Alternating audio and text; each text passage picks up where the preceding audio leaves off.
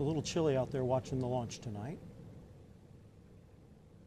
Just under 30 seconds to launch. Now we're going to step aside for the launch of Astra 2G.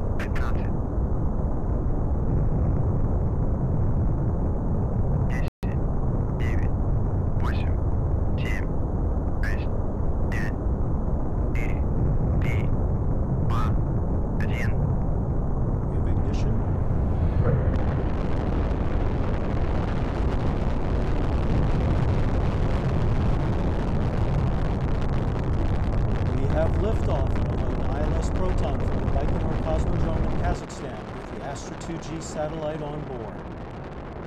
About 10 seconds after liftoff, the vehicle does a roll maneuver to alter the attitude of the vertically launched Proton towards the northeasterly flight plan, and will soon experience maximum Q, which is the maximum dynamic pressure, which is when the aerodynamic stress on the launch vehicle in atmospheric flight is maximized.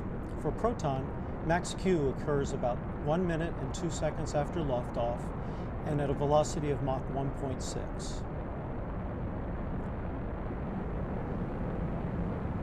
There it goes.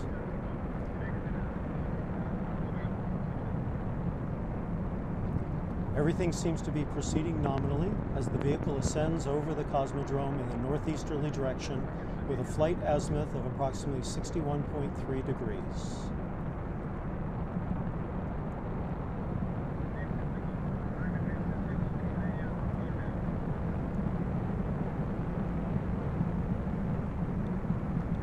We're coming up on the first stage separation from the second stage that is set to occur at 2 minutes into the flight.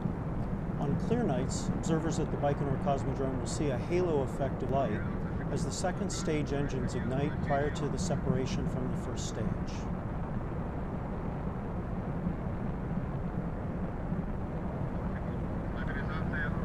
Look at it going. Wow, that looks beautiful. Actually, you can see a halo on the screen.